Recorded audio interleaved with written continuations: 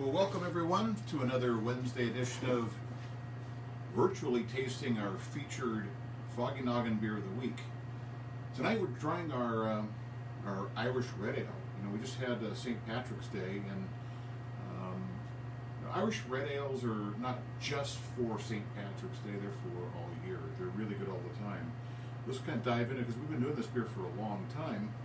It's a 5.5% alcohol by volume beer, 33 international bittering units, IBUs.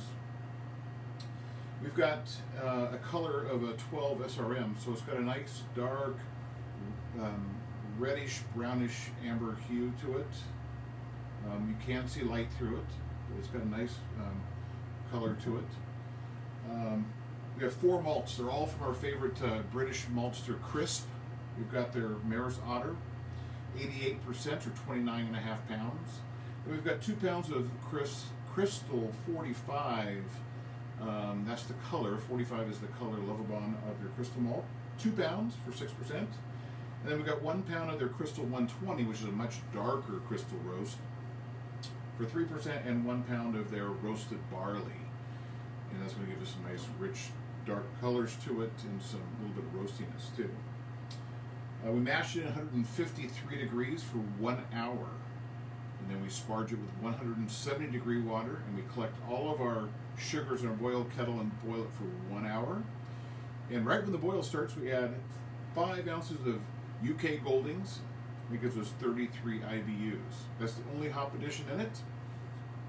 We add some Irish moss when we're at the 20-minute mark left in the boil, and then we transfer into our fermenter at 65 degrees and let it rise to 68. We're using the White Labs 002 Fuller's yeast, and our water profile is Edinburgh yeast from not Edinburgh, Dublin from Ireland. Sorry about that. And so 68 degrees for 7 days. It's taken out of the fermenters, goes through the cold conditioning, and our secondary fermentation at 32 degrees. And that's where all the yeast and any sediment left in the beer will drop out. Then we keg it and we force carbonate to 1.5 volumes. As you can see, it's got a very, it had a little bit of a head when I poured it, and it's resided down. I poured this beer about 20 minutes ago. Wanted to warm up just a little bit because we serve everything. All of our beers kept at 40 degrees to keep it fresh.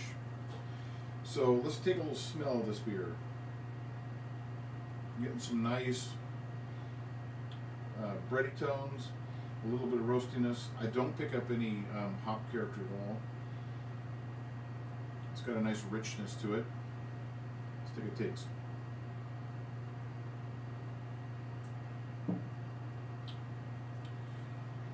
Up front, a little bit of sweetness, a little toffee-like taste.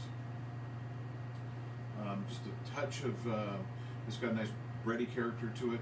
Just a hint of roastiness, and it lingers on with a very light sweetness that fades to a nice dryness.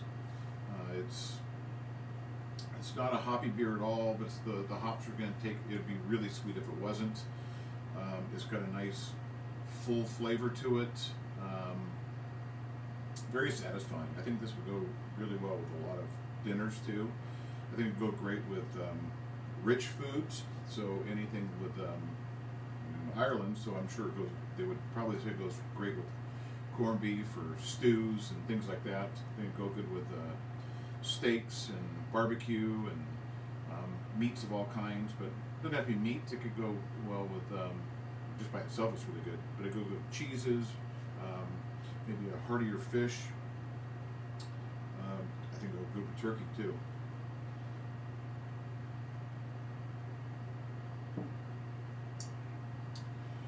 Well, when I was in Ireland in 2010, I hadn't brewed this beer yet, and when I tasted Smithwick's, which is probably the iconic Irish red brewer in Ireland, and I just really, really like that beer. And learning after I brewed this beer on how they do it, we don't do it quite the same way they do it. We use a whole different hop profile, but I think the taste profile is very similar. We're getting a little bit of buttery, now as I'm tasting more, a little buttery character up front. So it's like a buttered toast, grainy character to it with that little bit of slight roastiness in it. So I think it's a great example. I think it's a little heartier than a lot of Irish Reds you're going to see in America. A lot of them are going to be much lighter in color, less roasty, and much hop forward. And this is going to be a classic Irish red ale. So it's I think it's a very easy drinking pint. It's got great subtlety and flavors on it. It's really, really delicious. It's got a soft, I'm thinking soft toffee caramel sweetness up front, and that's really, really nice. So when you think about the history on this beer, so Ireland's got a long history. So you think about stouts and porters. That's really what you think about for Irish beers. But the Irish red ale is really important beer, and it really is the interpretation of the English bitter by the Irish brewers, and they're hoping that adding a little bit of roast and color would add some dryness, not be as sweet on the finish. And I think that it really is a great beer, and it holds up to lots of other beers. It's a great one to have in your lineup, so you have a good variety of different beers. So the Smittix is the one I think that really you would know, and you can probably find that, and you may want to pick up some of that and pick up some growlers of this weekend, so you could maybe do a taste comparison with what I think is probably the Irish red ale that is being made, and I think this one holds up really well to it. It's 5.5% alcohol, so typically Irish red ales are going to be in Ireland. You're going to get about 5% with the high end, and bittering is up to 28. So we're a little bit higher on both of those than what I think the guidelines would be for that beer, but I don't think I would change a thing, and I haven't. We've been brewing this beer for at least 10 years, maybe in our 11th year, because we celebrated our 11th anniversary 2 weeks ago, and so we're on our 12th year of doing business, so we've been brewing this beer for most of that time. I'm going to flip this camera around again so we can maybe answer some questions.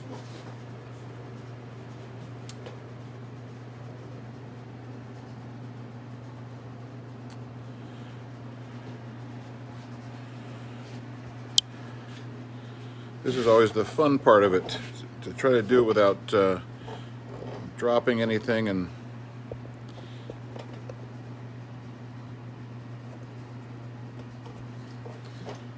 okay, I think I'm a little crooked here, so we can straighten out a little bit.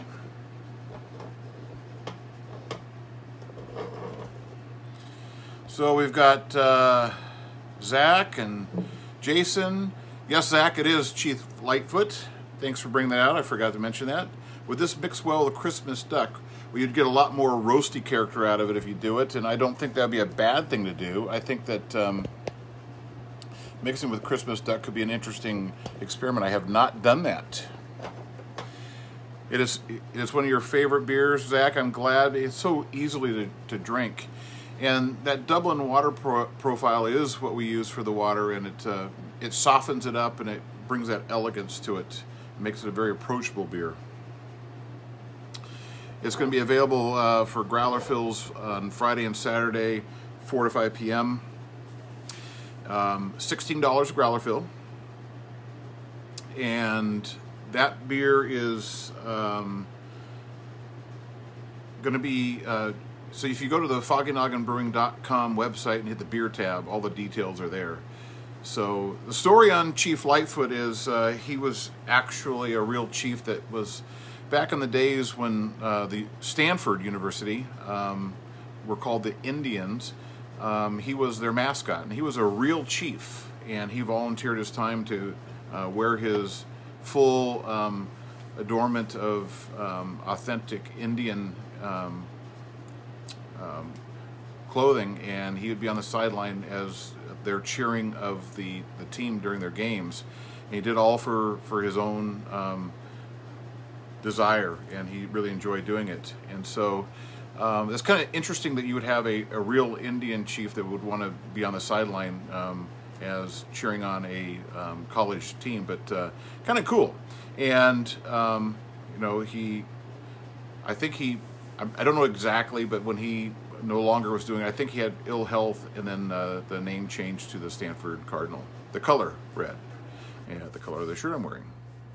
But it's a great beer. I like it just the way it is by itself. You know, you can mix it and try things, but if you want to try getting a little more roastiness, Christmas Duck might be a great beer to do a little bit of blending with.